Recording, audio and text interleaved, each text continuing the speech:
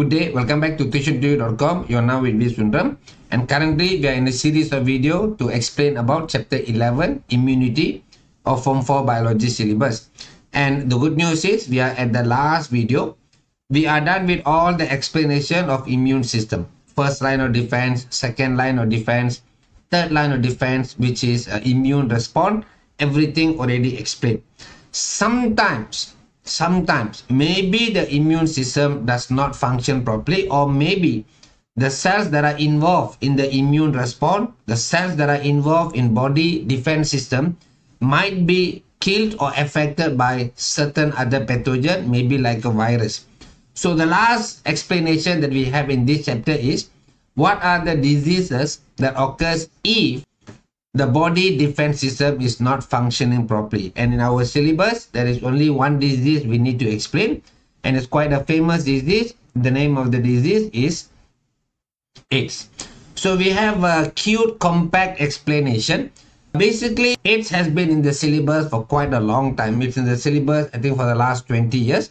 But in terms of exam question, there is not much exam question when it related to AIDS. I remember, I think, only one essay question. Even that, it was like 3 marks, 4 marks question. So it is in the syllabus, but normally it rarely comes out. Now, why is it like that? Now, when we talk about AIDS, whenever we mention the word AIDS, automatically we have this prejudice. When we think of AIDS, we automatically think of sexual intercourse or sexual activities. Even though there are many different ways how someone can be infected by the virus, we normally relate or associate AIDS with sex or sexual activities or sexual intercourse. When someone have AIDS, now our mind automatically goes, he did something wrong during the sexual intercourse. That's what our mind automatically does, even though there are many different ways how someone can become infected. Another prejudice that we have is we normally relate, this is a prejudice, we normally relate sexual activities with certain group of people. We always have this idea that Asians are very conservative. We don't really openly talk about sexual activities. What I mean by that is, let's say you have some doubt related to some question related to sexual organs or maybe sexual activity. Asians, do we dare to go and ask that information from our parents? I remember one incident last time. I asked something from my parent and I got scolding. I didn't get answer, I got scolding. But that's how Asian parents work, in the sense we don't openly talk about these matters, sexual activity or sexual intercourse or sexual organs. We don't openly talk about, so we call ourselves conservative. But at the same time, based on the movies that we see, we have this general idea that like Americans, European, they are more open about it. That means if the children have any question related to sexual organs or sexual activity, they can openly talk with the parents. That's the impression I have. It might be prejudice also.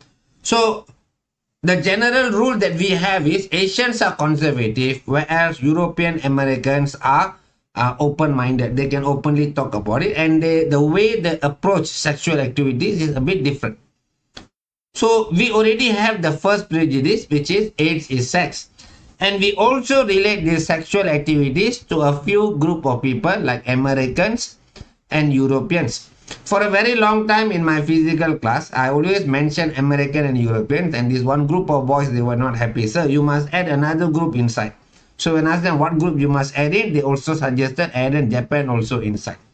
Not sure why they suggested that, but anyway, Americans, Japan, Europeans, we have this prejudice. They do more sexual activities. They approach it differently compared to we conservative Asians. Now 1 + 1 is 2. That's a general rule. So AIDS means sex. That's a prejudice. Sex means American, Japan, and Europe. Sexual activity means American, Japan, and Japanese people and European people. So we make a conclusion that because these are the people that we think are doing more sexual activity, so these are the people that should have more AIDS patient. AIDS means sexual activities. Sexual activity means European, American, Japanese people. So they should have more AIDS. We Asians should have less AIDS patient.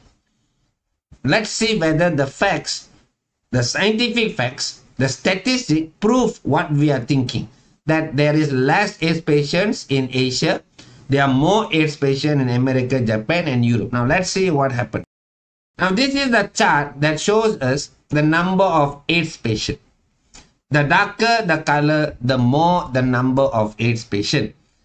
Now, if you see the countries that we relate to sexual activities earlier, which is America, Europe, and also Japan, are some of the countries where we have the least number of AIDS patients. Comparatively with other countries, there are less AIDS patients in Europe, in Japan, in America, in Australia also. And the countries that we relate to conservative, Asians for example, Asia and Africa, is where we have high number of AIDS patients. In Malaysia, not that bad. Actually, if you look at Malaysia, the color is still light. But generally for Asia and also Russia, the number of AIDS patients is higher compared to America, Europe, and Japan. Now, we had a prejudice earlier. AIDS means sexual activity means AIDS. But what the statistic shows is Asians and Africans, who we generally relate to more conservative, have more people with AIDS compared to the other countries. Why is it like this? The one answer is education, awareness. People in America, people in Europe, people in Japan, they know what is AIDS. They know how someone can become infected. So because they know how they can become infected, they know how to protect themselves. People in Africa, people in Africa, even South America and Asia, less educated, general statement. So there are more people who are uneducated, meaning they don't know AIDS disease exists. They don't know how someone can become infected. Because they don't know how they can become infected, they don't protect themselves, end up the rate of transmission, people getting infected by HIV is high. So it's all about awareness. Now, Malaysian government realized this long time ago. So that is why almost like 20 years ago, when they changed the syllabus, they add in AIDS explanation, HIV, generally AIDS and HIV explanation. So my opinion is more like creating awareness, because you come under the high risk group. Teenagers and adults are the high risk group. Most of the infection occurs during this age. If you know what the disease is, if you know how someone can become infected, you know how to protect yourself. So that when we do a survey like this in 10 years or 20 years time, we can make sure you are not part of the statistic. That means you don't become infected with HIV. So this AIDS explanation, as for me, is more like creating awareness about the disease so that you know how to protect yourself. So they add it into the syllabus so that every student knows what is this disease, how to protect yourself. So as I mentioned, it's in the syllabus for a very long time. Only once it came out as an essay question worth around 4 marks. It's in the syllabus, meaning if they want, they can ask. But so far, they have enough. But the thing is, most of the explanation of AIDS is like common sense. Most probably you already know. Maybe I'm just going to add in some 1 or 2 extra information. But generally, Malaysians are aware of the disease. You know more or less how someone can become infected. So let's go into the explanation. We are learning about AIDS, we are learning about HIV so that we don't become part of the statistic.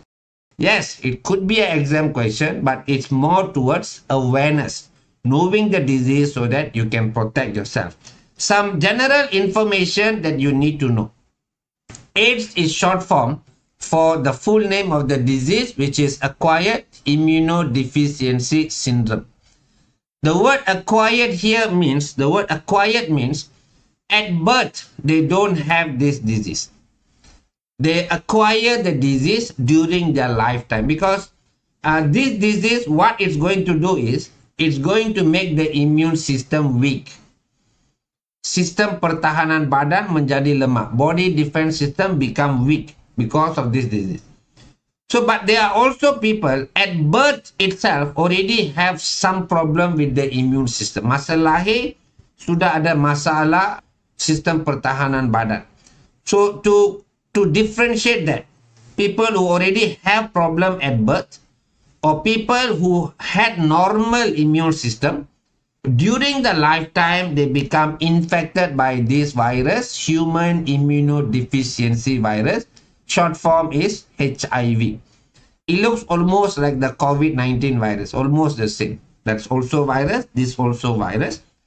Acquired immunodeficiency syndrome. Acquired because they get the infection during their lifetime. At birth, they had normal immune system. Immunodeficiency means immune system is weak. Now, why the immune system become weak? We need to explain what HIV does inside our body. So one of the first things we need to explain, how does the HIV enter into the body? Meaning methods of transmission. Some of the general information that you need to know. The first and the most famous method, famous means most of the people, when you ask, do you know about AIDS? This is what normally comes to their mind. Sexual intercourse, unprotected sexual intercourse. The male produces semen, the female produces vaginal fluid.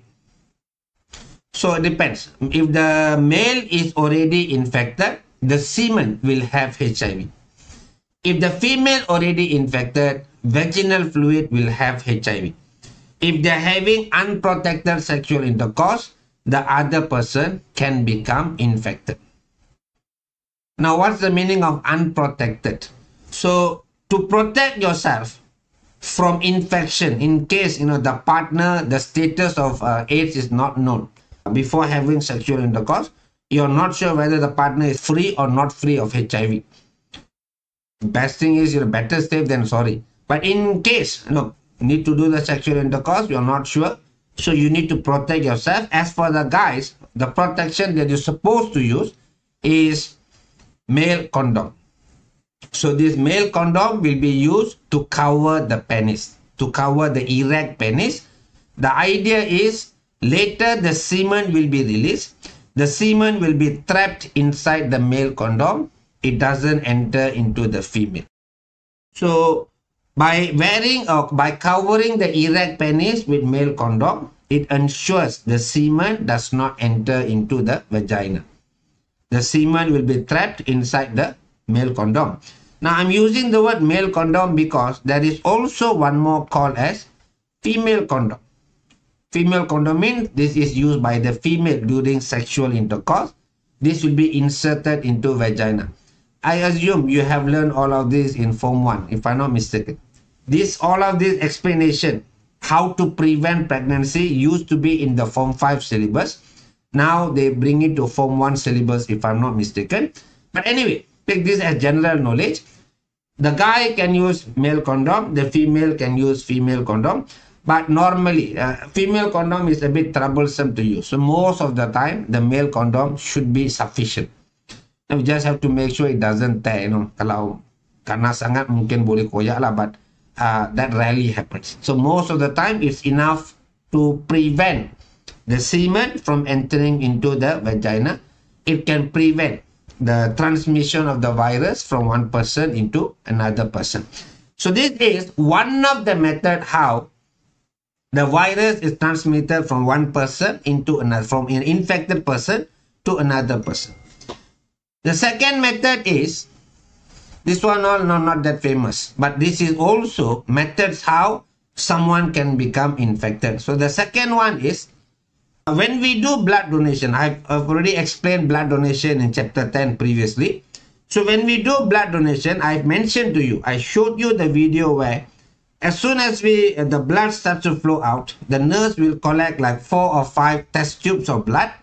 That blood will be sent for screening, sent to lab for screening, meaning the lab will do some tests to find out whether the blood have or don't have HIV. If the blood have HIV, you can transfer it into another person. So before we can transfer the blood into another person, we have to make sure the blood doesn't have any of the pathogen that can cause disease. One of them is HIV. So by right, this one rarely happens. By right, before the blood is transferred to another person, we make sure the blood is clean from the pathogen. But sometimes mistakes might happen. Like for example, this one. This boy was in, I think, Segamat, Johor, a government hospital, and they gave him a blood transfusion. Happens to be the blood that they transfer had HIV. Now that boy, young boy, is HIV positive. Now that boy have AIDS. And the mistake was the government hospital's mistake. Some case were going on, but I'm just showing you it does happen. Now this was like maybe 10-15 years ago, but it still happened on and off. Even though we take all the precautions, sometimes mistakes do happen. So this was during former Prime Minister Dato Sri Najib. You can see the One Malaysia symbol here lah, those days. So you know, this government officer is hugging the boy and then giving him, you know, support or something. But the thing is, the boy's future is gone, in the sense he has AIDS. He can't live like a normal person anymore because of the mistake of the staff at the government hospital. So this is one. The next one, the next method how someone can become infected. See, this baby is crying. Maybe the baby already infected by HIV. So the HIV also can be transferred from mother into the baby or into the fetus.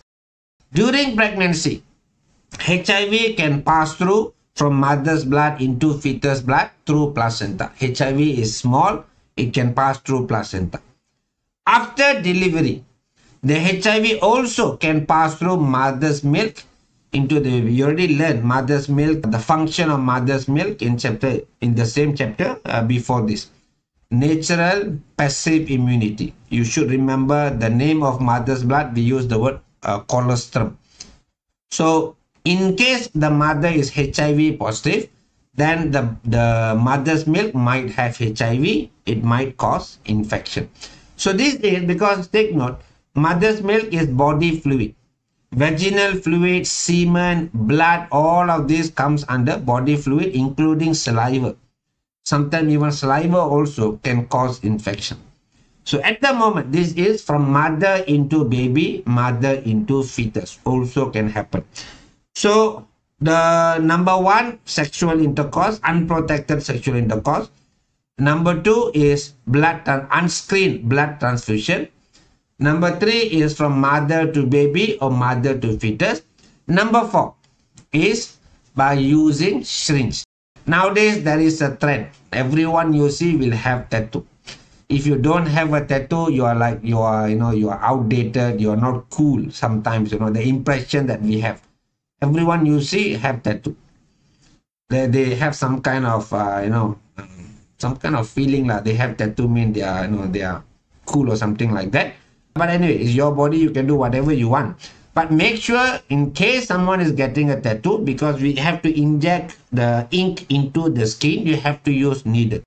So we have to make sure the needle is sterile. Make sure, in case if you decide to have a tattoo, your personal choice, but make sure you choose, a certified tattoo artist before you go and do it. We don't want to end up with problem like, because there might be some blood stain in the needle.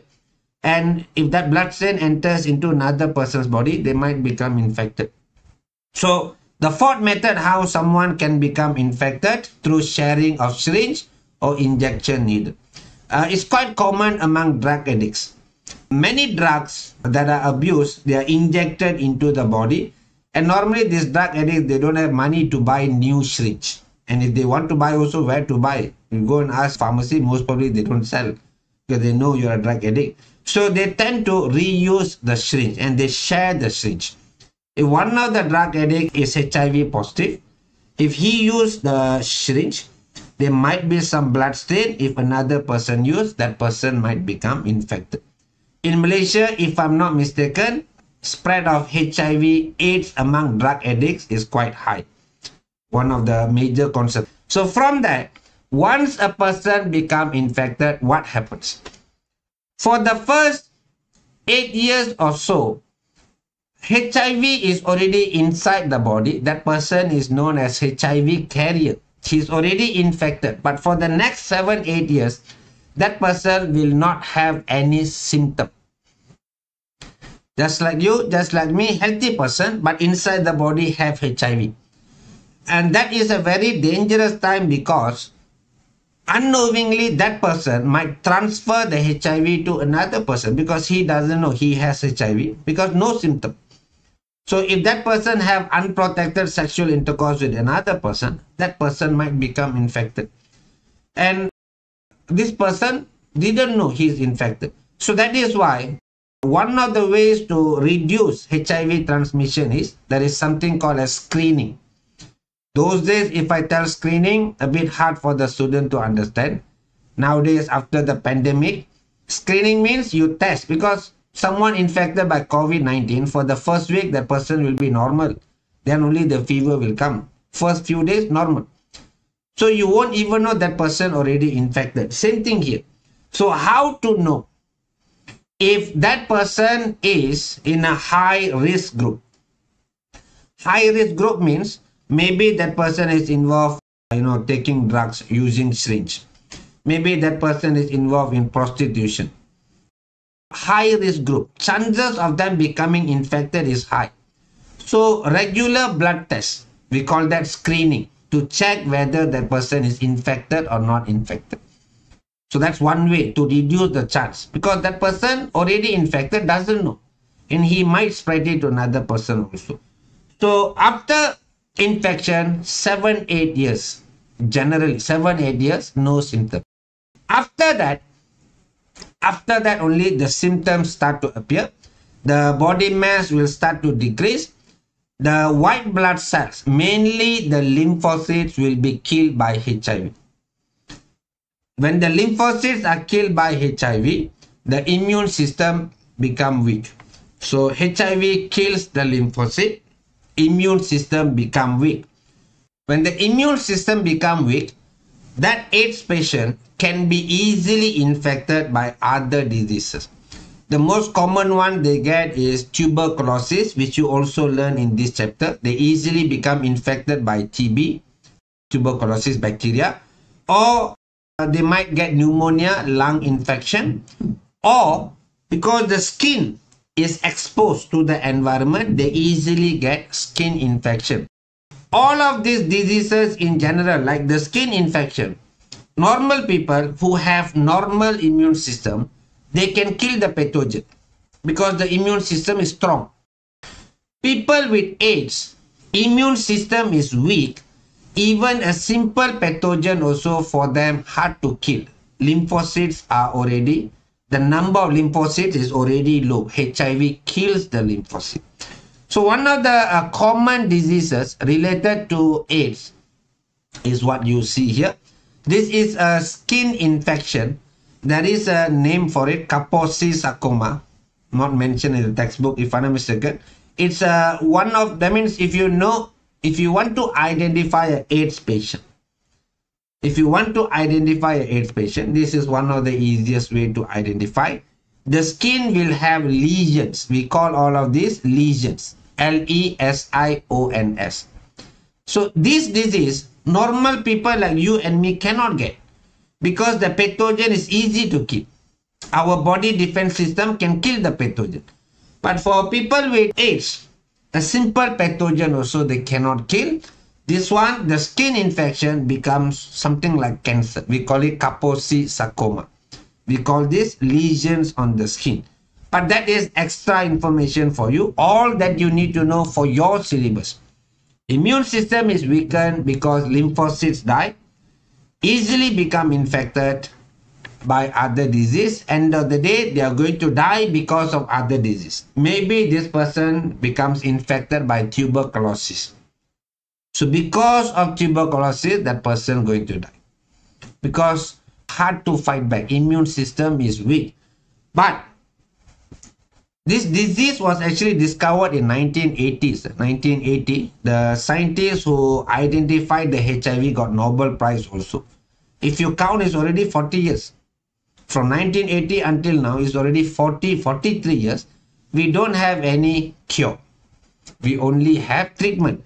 But the treatment compared to last time has become much better. People with AIDS can live long now. Those days, once the symptoms appear within 1 year, 2 years, they die. Those days. Now they can live long because we have effective medicine. For treatment, cure don't have. So there is a saying, prevention is better than cure. In AIDS explanation, there is no cure. So the only option you have is prevention. Earlier we mentioned how someone can become infected. So we make sure we avoid all of that activities. We can prevent ourselves from becoming infected. As I mentioned, this whole AIDS explanation is information about AIDS so that you don't become infected. You know how to protect yourself. Awareness about the disease. So how to protect? Number one, education. That's what we are doing now. AIDS is in the syllabus to create awareness. Can come out as exam question, but most of the time it's there for you to know what is the disease so that you can avoid become infected. Education is number one. Number two, protection during sexual intercourse. Male use male condom so that the semen doesn't enter into vagina. Number three, counseling for AIDS patient. The moment someone is diagnosed as AIDS patient, their life immediately change. People are going to look at that person differently. There is this stigma. There's this stigma. That means people with AIDS, there is like some sign here, danger. So don't go near. We know, when we sit with the AIDS patient, we talk with the AIDS patient, we hug the AIDS patient, you are not going to become infected because infection can only happen through body fluid. The stigma will be there. The moment someone is diagnosed as an AIDS patient, immediately the world changes. People are going to look at this person differently. This person needs counseling so that they don't take any unwanted action. Because there are cases where when the person is diagnosed with AIDS, HIV positive, that person feel the world has cheated on him or her. So sometimes they take revenge. They go around purposely spreading the HIV to other people. Many cases you can check in internet. Many people where people knew they are HIV positive, they purposely go and have sexual intercourse with some other people so that they become infected. When we ask them, I'm taking revenge. The world was cruel on me, so I pay back to the world. Something like that. To make sure this kind of justification, this kind of actions are not done, counseling for AIDS patients. Like remember I told you, if you donate blood, they will take the blood sample and check for HIV. So if, let's say, they found out it's HIV positive, they will call back. The hospital will call back because all your details will be there. They will call back. They'll ask you to come to a hospital and they'll give you the information you are HIV positive. Most probably you didn't know you are HIV positive and they'll give you counseling. What's going to happen after this? Where you can get help? What are the medication? What are the costs? They give you all the information. They have a support system to support the AIDS patient. Counseling for AIDS patient is important. And the last one I have in here is screening to detect carriers. As I mentioned, up to 8 years, no symptom, but HIV positive. During that time, that person may accidentally transfer the virus to another person. So doing a blood test to find out whether there is HIV or no HIV is recommended. There are some countries where we need to, before you can get married, you need to go and do a blood test. You must get the result. You are not HIV positive. Only then you can get married to protect the, either side, to protect the husband, to protect the wife. If you have a certificate, I'm HIV free, only then you can get married. Some countries do that. That's the extreme they can go. But these are some of the ways we can prevent a spread of HIV and AIDS. So that's basically it. That's all we need to know. So I'll finish the explanation with this nice poster here. Spread the word, not the virus, stop AIDS. Spread the word, not the virus, stop AIDS. That means basically spread the information. What is HIV? Let people know what is HIV, what is AIDS, so that they know how to protect themselves.